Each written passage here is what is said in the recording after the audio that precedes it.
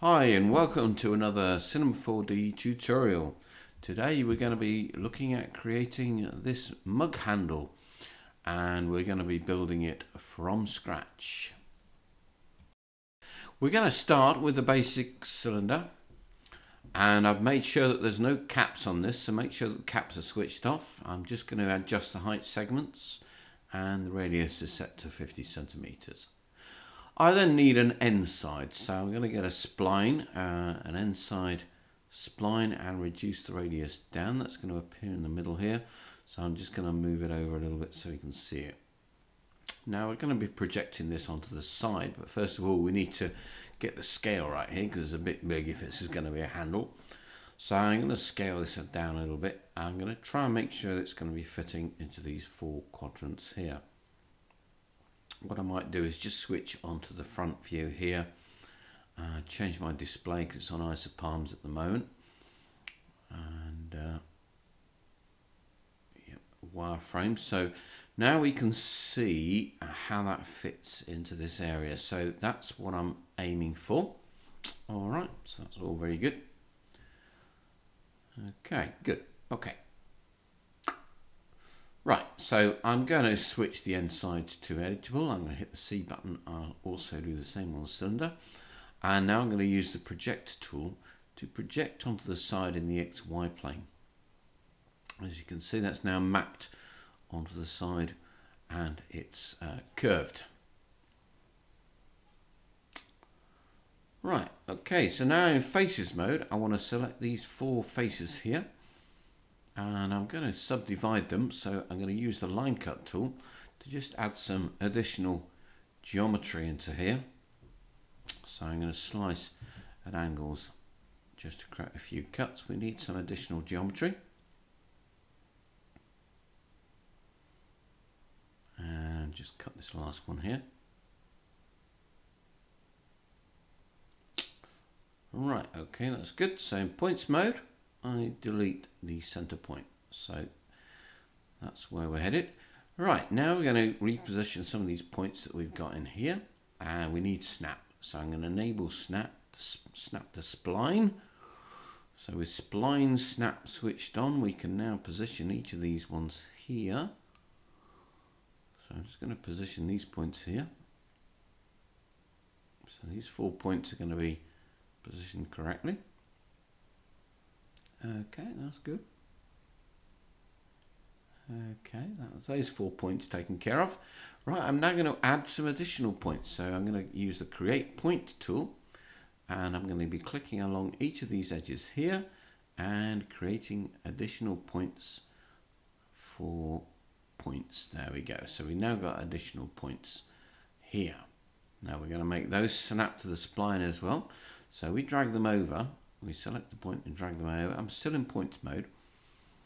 You'll see that it snaps onto the spline like that. Now great if you wanted that sort of shape, but we actually want to combine these 4 points now that we generated.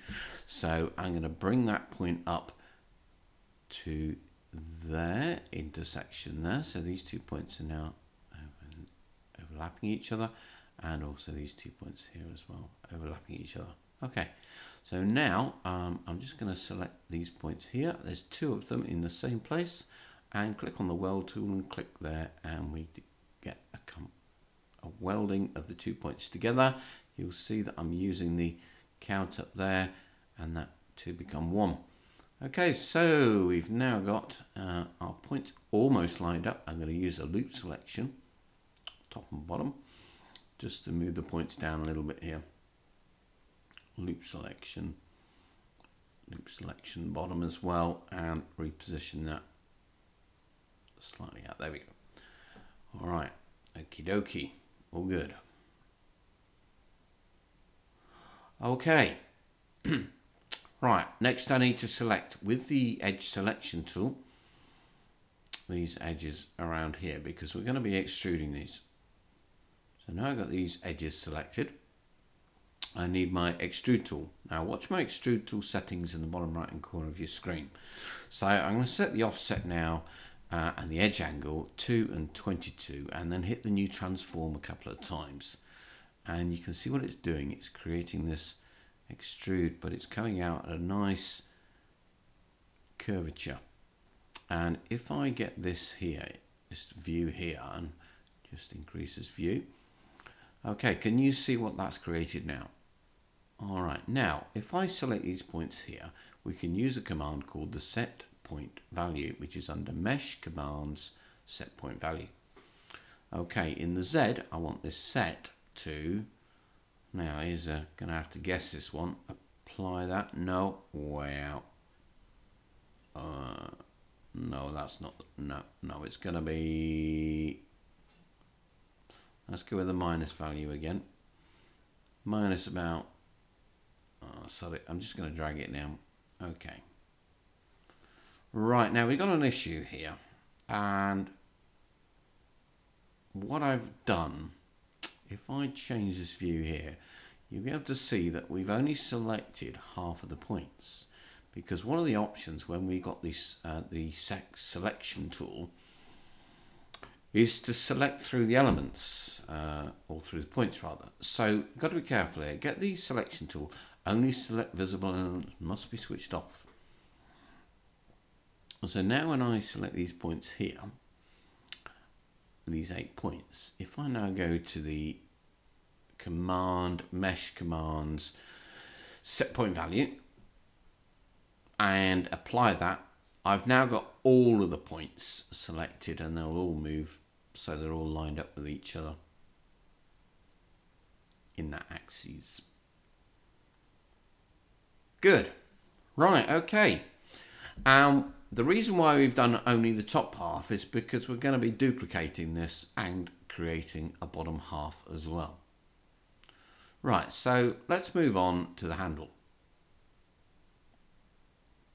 So here I've fast forwarded a little bit. So I've set up 2 splines. We've got another end side that matches the opening, which if I change the view here, you can see.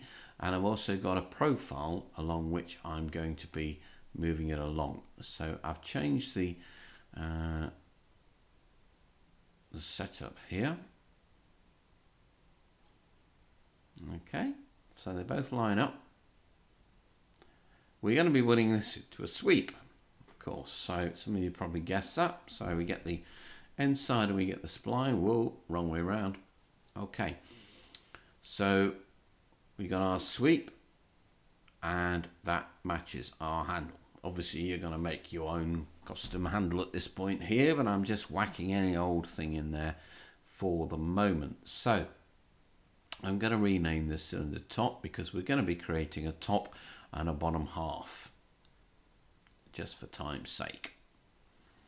In fact, I've just noticed that I'm just going to rename this handle. Okay, just so that we're all clear with the naming conventions. Right, so we need a duplicate version of that. I'm going to rename that one bottom, and we're going to be marrying up the 2. So we're going to move that down now. I need to move it down, and we're going to look at the coordinates here. We're going to dial it in exactly. So it's in the Y coordinates, and we know it's 100, should match the top half. There we go. So we now got the bottom half as well, and we're going to right click and connect objects and delete. There we go. So we now got 2 combined to 1, but we're going to need to do some optimizing here.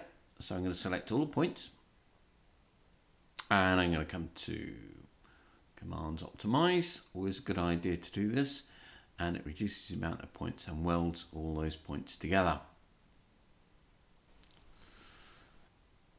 Okay, now we select the handle, and we're going to hit the C button to convert this. And I don't need those caps. The reason why the caps have appeared is when I got the handle here, if you look down here, we've got cap sets on. So I'm going to hit the C button now and convert that, so we don't end up with caps. There we go. Right, so the handle is now converted and the mug is converted. Once again, the 2 elements separate. We need to now combine these 2 elements. So I'm going to select both of them, and I'm going to right click and connect objects and delete. Don't need that spline, delete that, and we've now got our combined shape. So we're going to be using the bridge tool. So over to the bridge tool. In edges mode, we're now going to link these two up. Now this takes a little moment to do. I'll just show you the first 2 or 3 here, and then I'm going to fast forward this video a little bit to the bottom half as well, where we do the welding up of the edge together. This is where you might have a few issues with snapping. And there we go. All looking good. Okay, we're in the right ballpark here.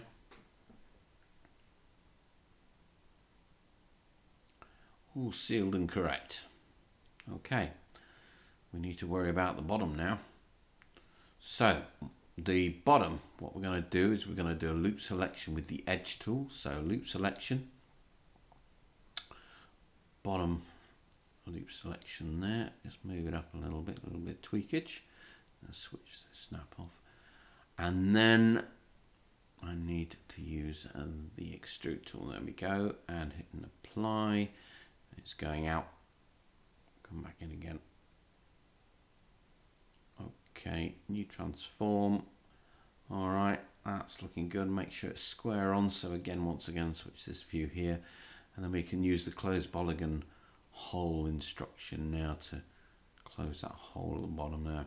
Just to finish this off. So come to close polygon hole, and there we go.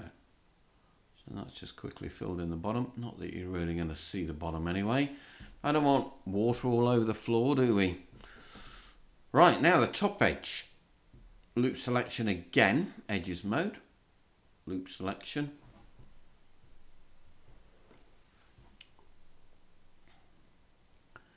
And once again, extrude tool. So we do a little bit of an extrusion here, and then another one. We're going to do a few steps here. And then we're going to drag the final extrusion down the inside of the mug to complete it all off. Just to give our mug thickness.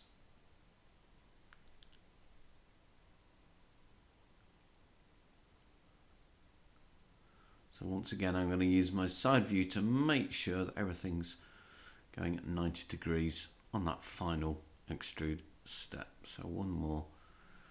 I do like this extrude tool. It's very, very handy. Okay, that looks about there. Just have a closer look. Make sure that it's exactly right. Near enough. Okay. And then we want to extrude that all the way down to the bottom. But again, this is not too important because you're not really going to see the bottom when we pick an angle. We should know this is about 180. There we go. Oh, too much. That's better. There you have it. In all its glory. So switch to 3D view. There we go. Just ready for you to apply materials and all your fancy PBR lighting. Fill your boots. Or indeed fill your mug. Hope you enjoyed that. Oh, of course, finishing touch. Subdivision surface. But I'll let you take it from there. That gives you the basic building blocks.